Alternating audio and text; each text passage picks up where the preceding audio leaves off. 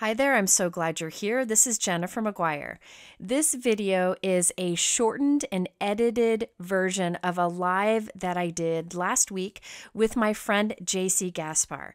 Now, Jaycee is one of my favorite card makers, probably my favorite card maker, because of the dreamy way he creates cards with beautiful color. He always knocks it out of the park. So I asked him if he would go live with me and teach me some of his techniques and how he approaches creating beautiful colored florals. I love the unique cards that we created using a product that I never would have envisioned in this way. Please keep in mind that this is an edited, shortened version of the full live replay, so it's a bit choppy. I apologize, it's the best I can do. However, I really encourage you to listen to the full replay because Jaycee has so many great tips to share. We also talk about the upcoming Altenew Secret Garden Retreat that we're both teaching at and we're really excited about, so you might hear some mentions of it in this replay too. In fact, the inks that we use today are part of the kit for that event, but the dyes that we use are available already. It's an older product from Altenew. Keep in mind the techniques and tips that Jaycee shares can be used with a variety of products. And finally, I apologize. We had intended to have Jaycee full front and center in this video, but he had some tech issues with his internet right before we went live.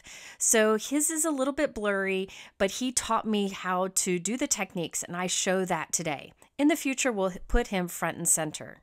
Also in this video, we're honored to have Bridget Casey from Altenew. She's one of my favorite people to work with also, so I'm glad she's here. All right, let's go ahead and get started. So Honeydew Glow, okay. Yep. Lemonade Stand. There's Blush Rose, Blue Horizon, Teal That's Tempest, and Rhodolites. There we go. Perfect. Yep. And, for the Secret Garden Retreat, I don't know about you, Jennifer, but I was like, well, you can't have flowers without some foliage, some greenery. So, how are these going to work, right, in a sort of palette? So, yeah, I'm sure Jennifer just showed, the Blossom of Life die set. Fabulous looking die set. This Blossom of Life die set is already out. It's an older set from Altenew, and it also has the Hugs, Big, and Thanks, and the shadow dies for those. So we're going to use this along with the new inks that he was talking about. These inks you get in the upcoming Secret Garden event, which is in May. Is that right, Bridget? Yes, May 4th. So the Secret Garden event is an all-day packed full of classes, and Jaycee is one of the teachers, and so am I. And there's lots of great products on it. If you look in the description, there's a link, and you can see what all the products are included in the class. You don't see the projects, but you see the products. And it's by far their best assortment of products. I just think it's so good. And it's really cool because they made different dies and stencils and stamps in the kit kind of work together in different ways. And I'm very excited about it. It's my favorite class project that I've ever done. So I'm excited, and I'm excited that JC's part of it because I am the president of his fan club. So Bridget is the secretary, she said. So we are in good company here. So we're very excited that you're teaching also. So we get today to play with these inks that are in that class kit, the Secret Garden class kit, along with some older products. But you could do today's technique with other Altenew inks too. That's right. Yeah, my intention with crafting together, Jennifer and I, is that these techniques overlap existing products that you have. If you don't have the Blossom of Life die set, any of the Craft a Flower sets are perfect for these techniques. It's all color, it's all complement. Yeah, and we're just focusing on techniques today, nothing specific on products, except for, of course, this set of 6 inks that we have, Jennifer and I have. So, and the neat thing is these inks aren't like, there's no green, like you said. So we're going to get creative, and that's what I feel like Jaycee is really good at. A really creative approach to color and putting color on your cards. So I'm excited to see what he can show us to do with these inks and really just create a really cool, unique looking card. So on my screen, I have four die cut images, one of the larger ones. Yep, perfect. One of the outlines, or two of the outlines of the full images, and we partially die cut, or I partially die cut, two of the leaves. Okay. From the outline. I think we're both using brushed gold metallic cardstock. I use it for everything. I think this is now my third pack of this cardstock. I use a lot of the brushed silver too. I have those 4 images as Jennifer's working through those. And she did show quickly. We also have the layers that coordinate with the stamp set, or I'm sorry, the die set. So I have, again, partial die cuts of the leaves and the other layers incorporated in the die set. And I just cut those from white cardstock. And like I said, if you're a fan of the Craft a Flower series, I love starting with white cardstock. It's what I do most of the time when I'm creating these 3D bouquets. I just like a little bit more control when it comes to my color palettes. I like to start at like my focal points, right? And for me, the focal points are the blooms, the flowers themselves. I admire them in my garden and I look at those first and then look at the health of the leaves.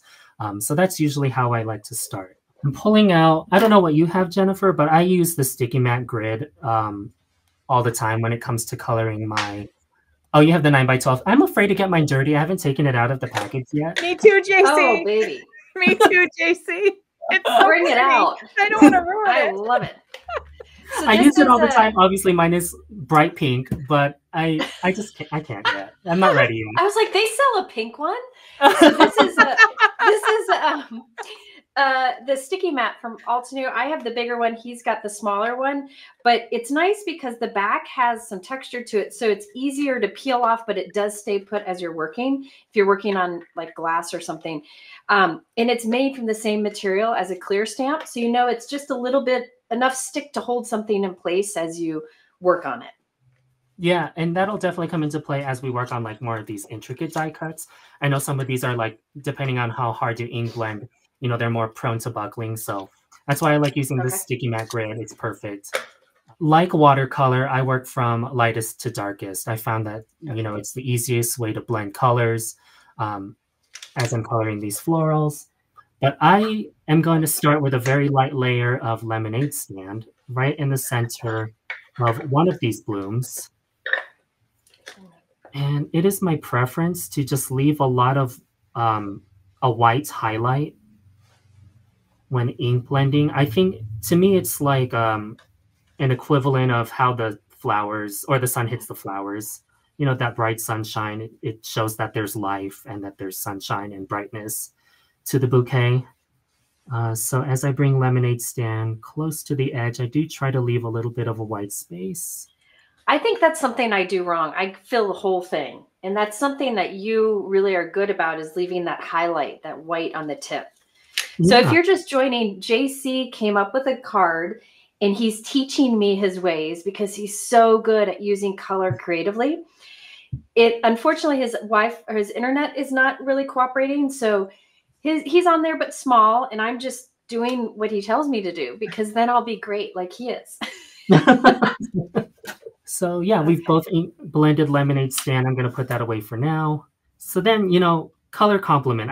I like to move down analogous colors. So, if you're going in order or in reverse rainbow order, right? Red is next to yellow, orange is next to yellow. So I try to stay within that realm of the color wheel, essentially.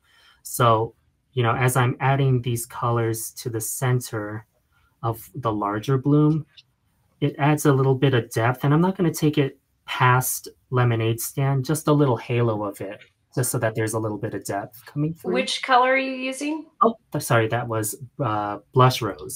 And on this one, we'll take the ink a little bit further on the smaller bloom. So we're ending up with like a really nice, more of an orangey, because we're putting those two colors together. That's right. When I was thinking about how to color this card, inspired by things in my garden, I talk about a lot about this flower, but it's the distant drums. I think it's Heirloom Roses who has the cultivar, but it's like this gorgeous mix of blush pinks coupled with apricot. And as I color my flowers, I really do try to think of, how blooms look on the stalks themselves, right? Nothing looks identical. And as you get a bouquet, flowers are going to hit the light differently. And that all lends itself to like depth as I'm creating these bouquets on these cards, because, not only do these cards come at you like dimensionally, but I want them to look very tactile as well. It's like something you could feel and something you can experience. Yes. I have to show these. These are two good examples. These he sent me, and look at the detail. Come on. Yeah. Come on. That's just gorgeous. You need a These stamp are very that close says, at hand in here. you need a stamp that says it's not a card, it's an experience, Jaycee. It is. It is. We finished those base layers, so I'll move those over to the side and we'll work on the next layer. So these detail layers, my intent is to give them a lot more depth than the base layers, right? Okay. So we're going to go into more deeper palettes, a little bit more saturation. With this one, I'm going to work in more of a deeper palette. So the two I grabbed for the one that has less lines on it is a Lemonade Stand and Rhodolite. So again, working in color complement to give it a little bit more depth in the center. All right. And for these, I won't leave as much of a white highlight as I usually do. And so we want to go to town, right? Just go to right. town, put the ink down. Okay. I like the phrase. Just go to town. Love it. So see how the grip mat is holding that there? So I don't have to, hold it as we ink.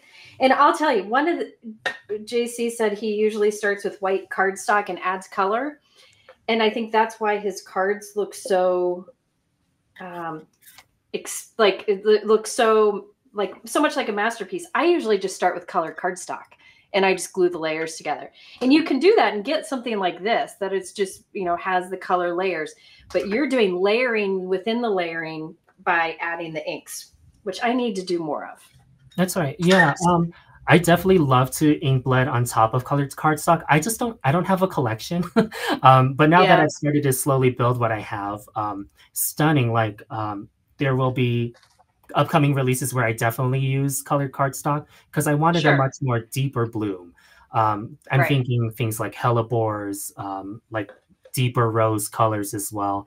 I think just looks stunning on colored cardstock. But yeah, I try to make sure that everybody has white cardstock, so I try to make things that people are more accessible to other people as well. So white cardstock, of course, everybody's got it. So wonderful. So then on your bottom one. This is fun. I want to do this every day. Yes, please.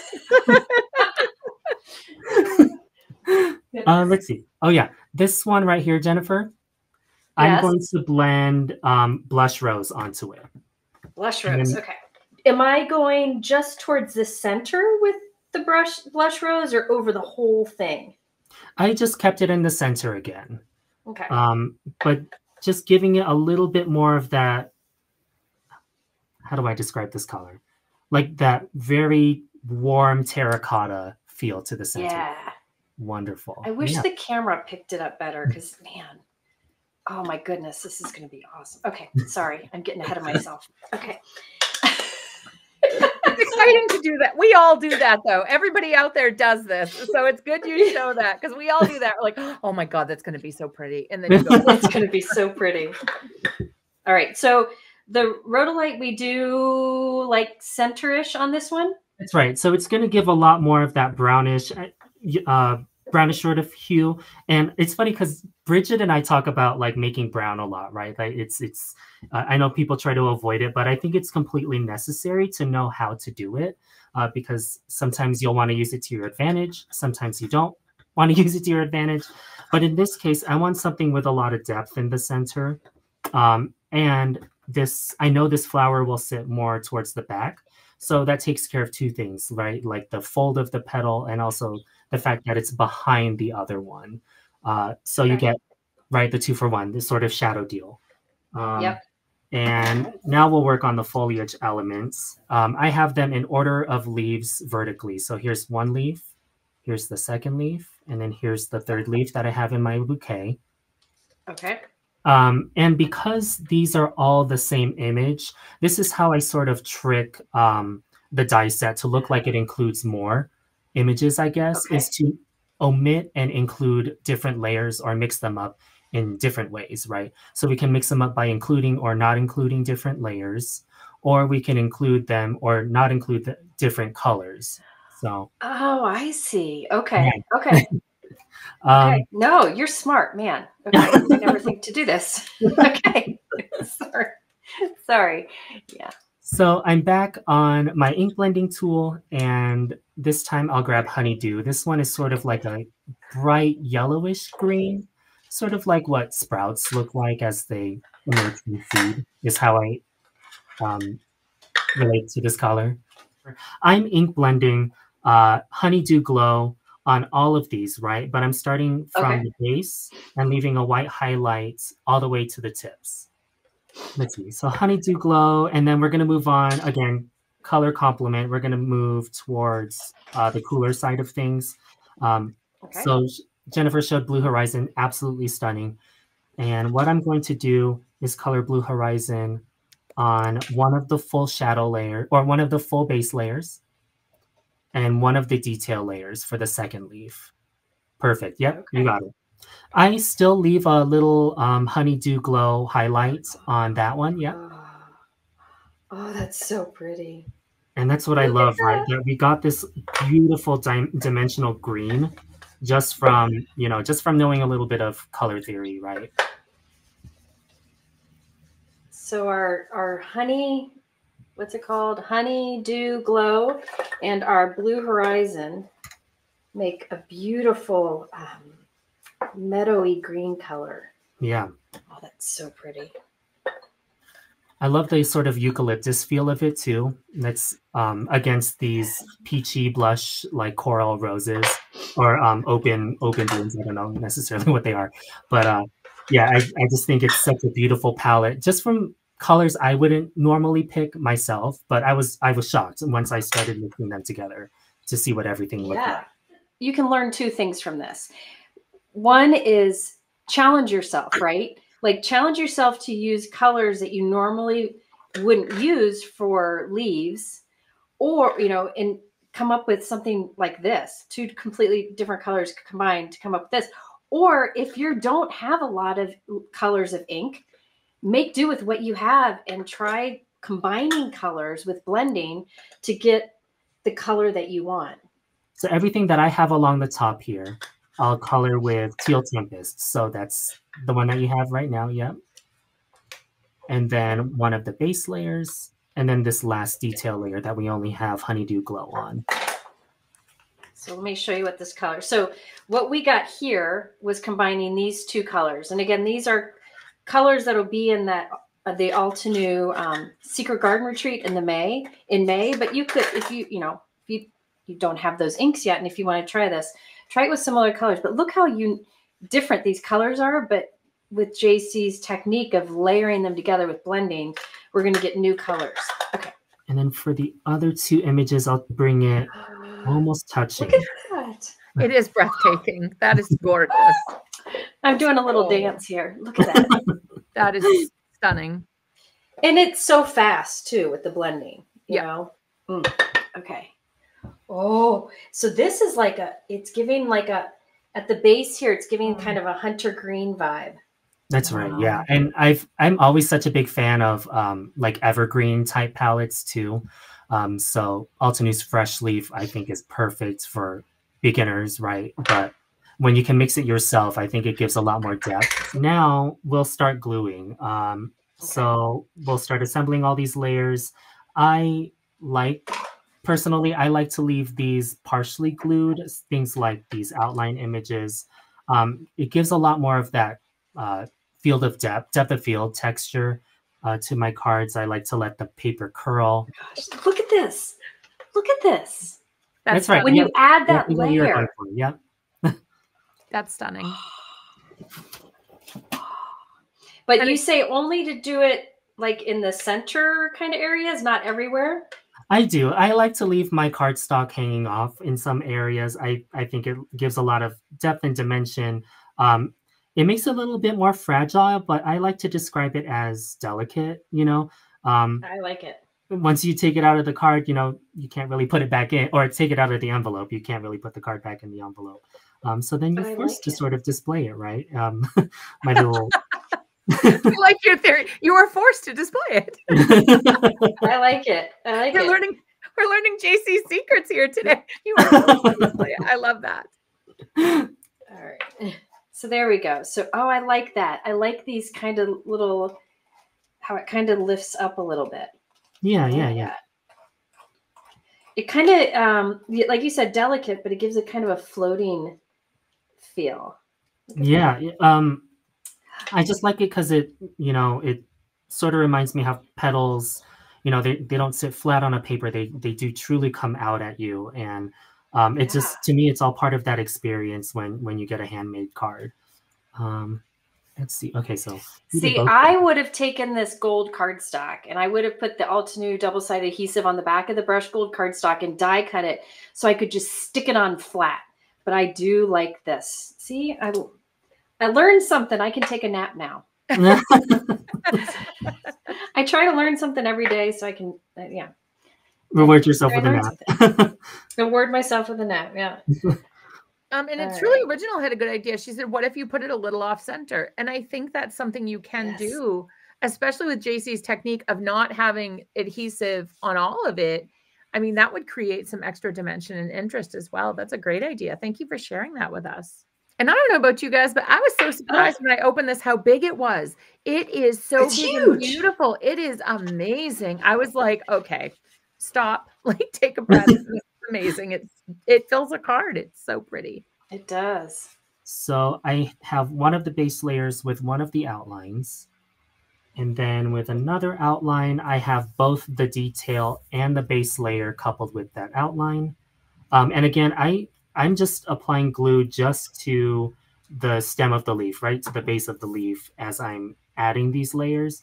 And the cardstock is going to lift and curl and just, you know, add dimension without adding dimensional foam tape, for example, just something to bring it up to the user or up to the recipient. Okay, so what goes behind this leaf that's attached to the flower? Or are you going to cut that off? I will eventually cut that one off. Okay. So yeah, it doesn't matter necessarily. Yep. Okay. So we will be giving haircuts. That's right. We wanted to give you some ideas on how to integrate old and new together, especially with our 10th anniversary this month. Yep, exactly. And I think for the new people, right, like inks are your most indispensable tool. I think it's you need inks, and I understand like not everybody has all of them, right? As much as you want all of them, I think these techniques in today's video help really stretch what you have and still give you interesting dimensional blooms. And again, for me, they're inspired by blooms I have in my garden. So, you know, not every rose is red. Some of them are going to be apricot, sort of terracotta looking. Yeah, I think it's fun to see what you come up with. And I'm surprised, personally, I was surprised at how well these 6 inks work well together to make these really interesting blooms. So, and you can go through your stash and pick at home and pick 6 inks and challenge yourself to do some color mixing and see what you come up with. And I really love your idea, Jaycee, of on this one, we don't have the back layer to it, right? The solid layer. So it just adds another look. It's fun to skip layers, and I need to do that more often. I think that's right. We're going to do, you know, we're going to talk through sort of my method here. I have my own class where I dive into this over at Altenew Academy called Elements of Floral Composition. And I talk in incredible detail about my methods, right, to crafting, especially for these floral arrangements.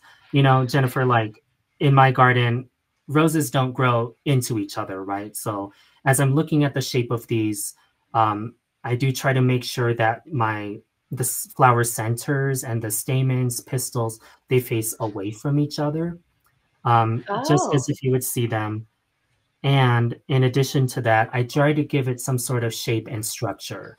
So in this case, I've got sort of a rough triangle, and I get that idea from the art of bonsai, right? Everything is sort of geometric and it has some beauty in imperfectness. Okay. So as I'm doing that, I've got, let's see, the smaller flower towards the bottom, and it's facing this way away from the other one. And it has some sort of grouping and shape to it. Should I cut these little, should I cut those off? I cut mine off. Okay. I'm kind of curious to see how it would go for you if you left them on. Good timing. I'm doing what I'm told here. About to snip. So which goes on top? I like the smaller flower to go on top. Yeah. And again, lessons from my garden, you know, your younger flowers, your smaller, younger flowers are going to be more towards you, and your more open, full, big blooms are going to be more towards the back. And that's just that's what sort of made sense to me as I make these. So that's why I've picked it like this. And I like mine to hang off the card as well. Because again, I rarely put my cards in envelopes unless I'm mailing them. Or if I do put it in an envelope, I make sure that the envelope is enough to accommodate for my card. So card first, envelope second for me. Yes, I agree. Yeah. And then this is how I like to frame my leaves. I like odd numbers when it comes to foliage elements. I'm tucking the leaves in behind the flower elements, and trying again to get a rough triangular shape. Everything radiates out from a center of the bouquet, so it gives that firework appearance, right? That instant impact, instant stunner. I will forever call this the fireworking method. Yes, yep. And that is totally in my approach, is like a firework bouquet. There are lines that radiate out from the center. And I love your stems. I love your stems on there. They look beautiful. Yeah, I think it's just another wonderful linear element, you know, something to really guide your eyes outwards, right? So yeah, and I don't glue anything down right away. So now that I've got this idea, this is where I use the Glide Press and Seal if I have it. Mine are very dirty right now, so I won't even show that. But yeah, I'll go ahead and start gluing these. If you like instant dimension foam tape or foam tapes in general, this is also where I like to use them.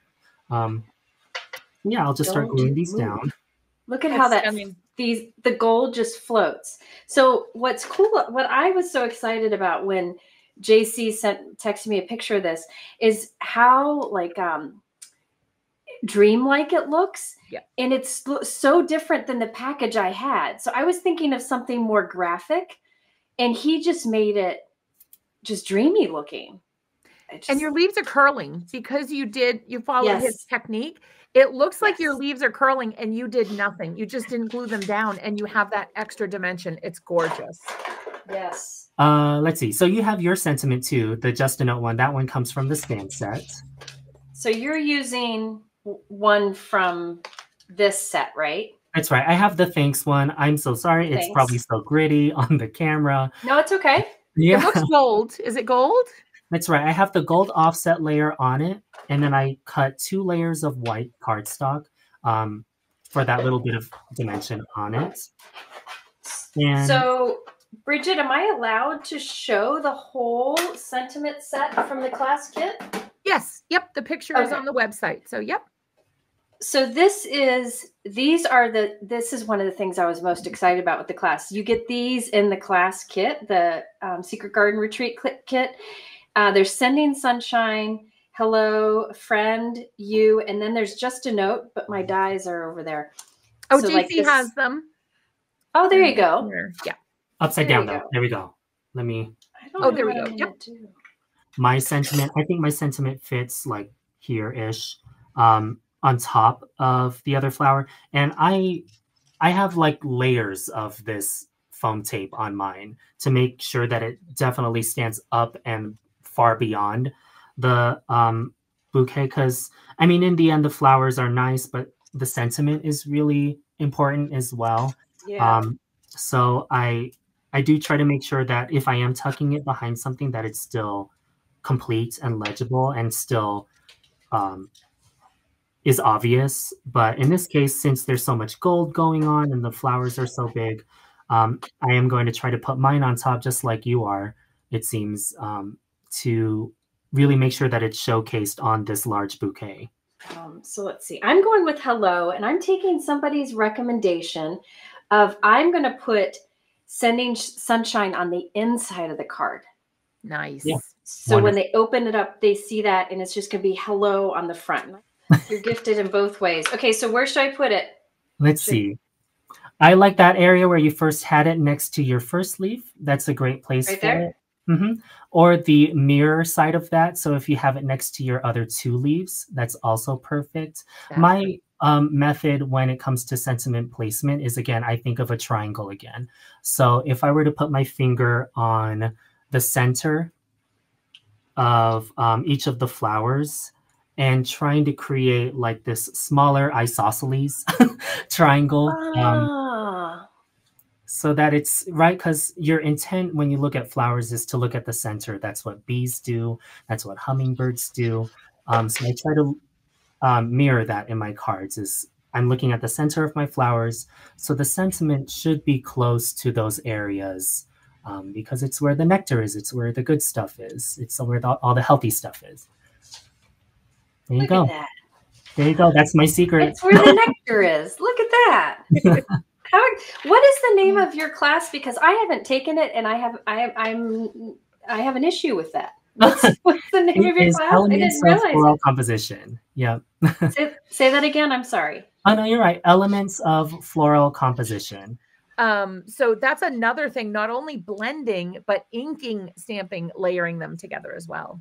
Yeah. So you can stamp 2 colors on top of each other to get a new color. Yeah. That's right. And it was, I'm going to try to show it. I know it's not going to look fabulous, but it was the Sunflower Daisy stamp set, because there's no outline in it.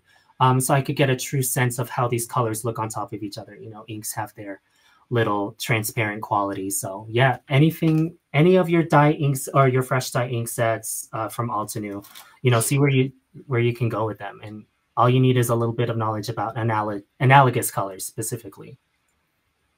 Nice. Thank you. Thank you. Oh my gosh, I can't believe that we just did that. So thank you. Okay, this might have to happen again. I think so. I learned so, and I made something like, I see cards like this and I love them and I'm drawn to them, but I'm too like straight and narrow, practical, I guess, like obvious maybe. And this is fantastic. So thank you, Jaycee. Thank you, Jennifer. Oh my gosh. I love it. A big thank you to Jaycee and Bridget for doing this live with me. I look forward to doing future ones. If you want to catch the full version of this live and learn much, much more, I will link to it at the end here.